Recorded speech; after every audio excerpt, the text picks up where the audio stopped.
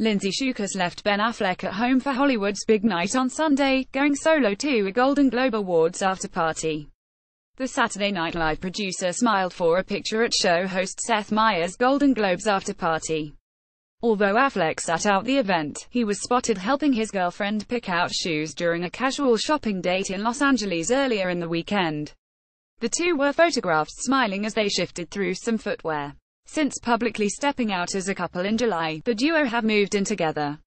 A source previously told People that around October, Shookus moved into a New York City apartment that the Justice League star pays for and stays at when HES in the Big Apple.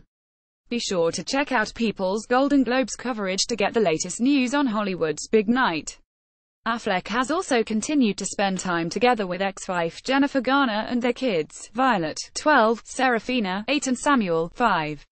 In addition to spending Christmas Day together as a family, the pair were spotted taking a morning stroll together in Los Angeles in December and got together for Thanksgiving as well.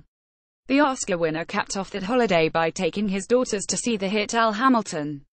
Related photos, making a statement. See the stars wearing black at the Golden Globes. Affleck, who has been photographed recently outside a treatment center in Los Angeles, is also continuing treatment for alcohol addiction. He is continuing aftercare. It is part of his daily regimen, another source previously told People. Related video, Dwayne "The Rock" Johnson's daughter, Simone, honored as first Golden Globe ambassador. It makes me so happy the Argo star has been open about his long struggle with alcohol abuse.